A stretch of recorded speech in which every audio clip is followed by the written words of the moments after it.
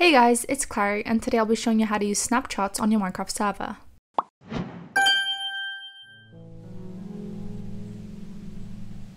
So firstly, you're going to want to make sure your server is set to a snapshot. All you want to do for this step is head to Server.pro, head into your server and then into your service. If you don't already have a service created, make sure to do so, but then all you have to do is head to the configuration page. There, make sure your server is set to the Java edition and that the type is set to vanilla snapshot. In the version, just select the snapshot you're wanting to add. I'll be setting it to a snapshot I really want to test out, and there you go. Then press save and restart for the changes to take effect. Once the server has started up with that snapshot, you can head into your game.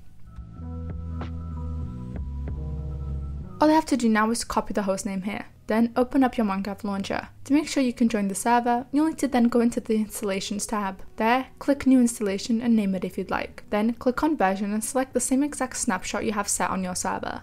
Once that's done, all you have to do is press install for that to install, and then you can head into the game with that installation selected. Once you're in, head to multiplayer and then paste your hostname there. I'll also be doing this myself to show you that it works, and I'll be now heading into my server. And ta-da! I was allowed into the server with the snapshot features available, as you can see when I attempt to enter commands.